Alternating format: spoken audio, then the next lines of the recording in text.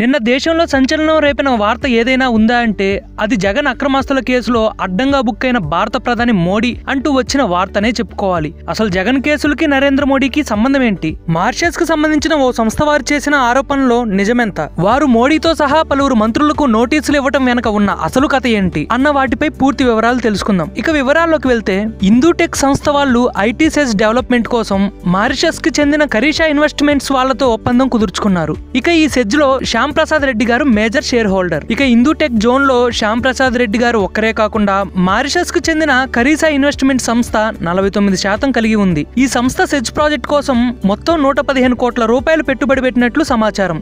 FDI అంటే విదేశీ ప్రత్యక్ష పెట్టుబడి రూపంలో ఈ మొత్తం నిధులు సమకూర్చారు. అయితే ఈ సెజ్ ప్రాజెక్టు అటకెక్కడంతో ఈ సంస్థ పెట్టుబడులు కూడా ఆగిపోయాయి. అయితే జగన్ పైన మోపబడిన కేసుల్లో శ్యామ్ ప్రసాద్ రెడ్డి గారి నుంచి కూడా జగన్ కి తన కంపెనీలకు పెట్టుబడులు పెట్టించుకున్నారని సిబిఐ వారు క్విడ్ ప్రో కో అనే ఆరోపణలతో అభియోగాలు నమోదు చేశారు. ఇక దీంతో శ్యామ్ ప్రసాద్ రెడ్డి గారు కొత్త ఇన్వెస్ట్మెంట్లు చేయడానికి వీలు లేకుండా పోయింది. ఆ సెజ్ కి సంబంధించిన పనులైతే అసలు ఏమీ జరగలేదు. అయితే సెజ్ లో వారి కంపెనీ వాటా ఉంది. వారు కూడా ఈ సెజ్ లో పెట్టుబడులు పెట్టిన కారణంగా ఊరకనే ఉండలేక అందులోనూ ఇది దేశానికి సంబంధించిన మ్యాటర్ కావడంతో వారు ఈ అన్యాయంపై మోడీకి లెటర్ రాశారు. అంతే తప్ప దీంతో జగన్ కి ఎలాంటి సంబంధమూ లేదు. ఇక జగన్ మీద అభియోగించబడిన కేసుల్లో ఇందూటెక్ ఎందుకు ఉందంటే జగన్ కంపెనీలో శ్యామ్ ప్రసాద్ రెడ్డి వాళ్ళు 70 కోట్లు ఇన్వెస్ట్ చేశారని అభియోగాలు చేయటం వల్లే. మరి అలాంటప్పుడు ఈ నోటీసులతో జగన్ కి సంబంధం ఏంటి?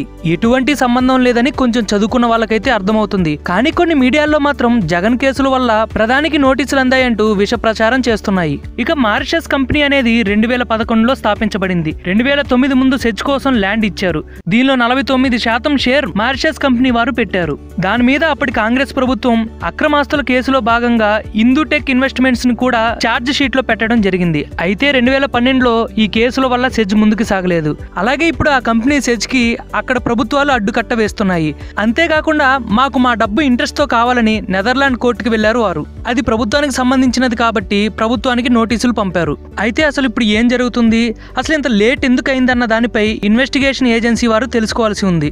దీనిలో జగన్ కి ఎటువంటి సంబంధమూ లేదు. ఇక ఒక్క మాటలో చెప్పాలంటే అది ఇందూటెక్ మరియు మారిషస్ సంస్థ వారి మధ్య ఉన్న గొడవ మాత్రమే. మరి అలాంటప్పుడు 2011, 2012 మధ్యలో జరిగిన లావాదేవీలకు జగన్ ఎలా కారణమవుతాడు అంటూ వైసీపీ నాయకులు డిబేట్ కి వచ్చి మరీ ప్రశ్నిస్తున్నారు. అంతేకాకుండా ఇదంతా చూస్తుంటే వచ్చే ఎన్నికలకు భయపడే గిట్టని వారు జగన్ ఇమేజ్ ని డ్యామేజ్ చేయడం కోసం పనిగట్టుకుని మరీ ప్రచారం చేస్తున్నట్లు కనబడుతుందంటూ వారు చెప్పుకొస్తున్నారు. మరి దీనిపై మీ యొక్క అభిప్రాయాన్ని కామెంట్ చేయండి.